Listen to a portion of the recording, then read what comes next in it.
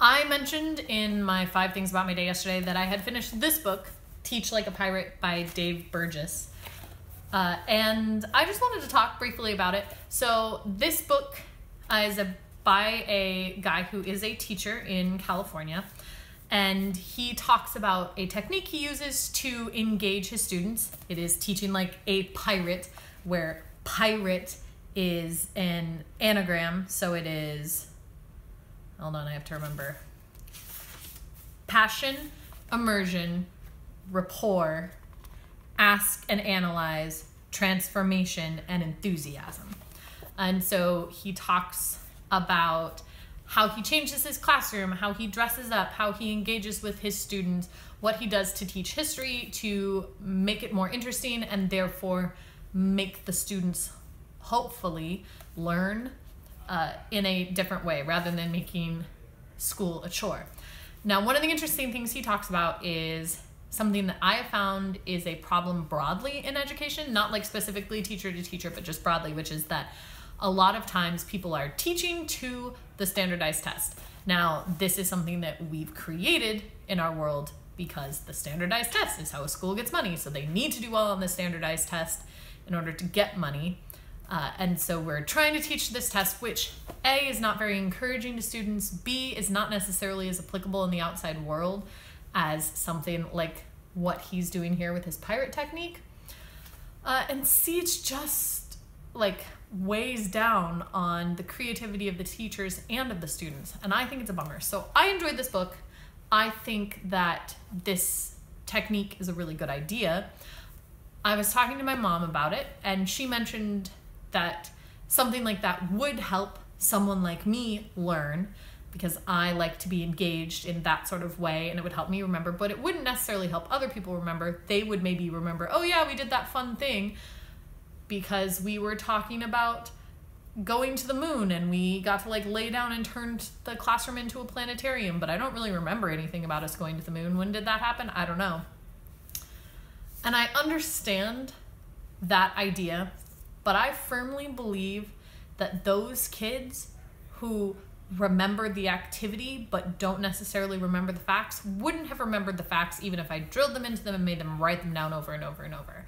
And clearly you couple these activities with some structured classroom learning where people are doing specific things, and so it's a mixture. So you do some sort of physical activity, but you also do book learning, and you also do lecture, and it all wraps together. And hopefully that way you're covering all of the different ways that people learn and helping the most amount of people. But one big thing that I firmly believe about this, and it's one of the things that I felt very passionately about as I was reading, was that school should be fun. I loved school. I'm an academic person. I would go back to college if I won the lottery and just stay there. I like to learn new things. I'm really into it. But not everybody loves school because not everybody loves to learn new things. But something like this is fun. And the kids who aren't going to get it probably aren't going to get it.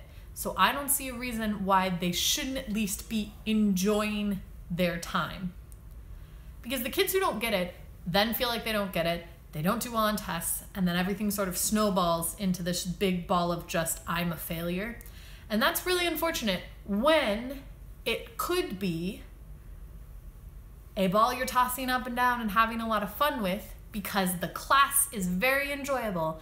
And maybe you're still not getting the facts, but it doesn't matter because you're having a very good time. You like coming to school. And I firmly believe that if you want to come to school and you want to be in the class because it's fun, you will engage your brain and you will learn more, even if that's not necessarily how you learn. Even if an interactive activity doesn't really help you in particular learn facts, I think that an engaged brain absorbs more in general.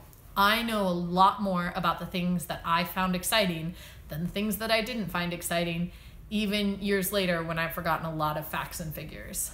And certainly when I encounter things in real life, things that are exciting to me, I find interesting and am engaged by and remember a lot more than things and facts and figures that are just sort of thrown at me.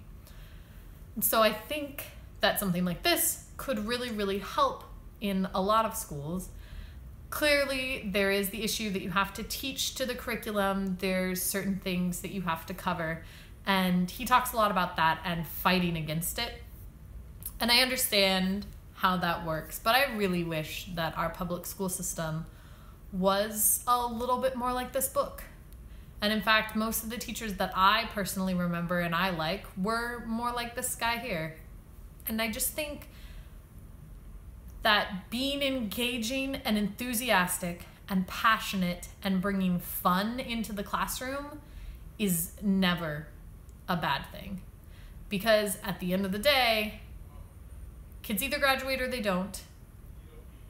But if they had a good time, then maybe they will take something away from the experience. Versus if they don't do well and they have a bad time, then they're just gonna hate school. And that could lead to hating learning later in life. And let's be real. Did US history necessarily help me a lot in my current job? No, not really. The stuff I learned in high school, I probably didn't actually need, because it's not the facts and figures and the things that they test you on standardized tests that actually matter. It's skills that you learn. And that's part of what his teaching method is so he teaches the students how to engage with each other, how to learn from each other, how to collaborate, how to communicate, how to debate, how to see things from the other side. Those are the skills that you need. You do not need to know dates, times, facts, and figures for all of these events in history, unless that's what you're going to end up doing. And I think that that's the main problem, is that standardized testing does not test real-world applicable skills, and as a result, teachers are not teaching real-world applicable skills. They are instead teaching rote memorization for the tests. Anyway, that's my little soapbox. I'll step down now. Just really felt like ranting about that.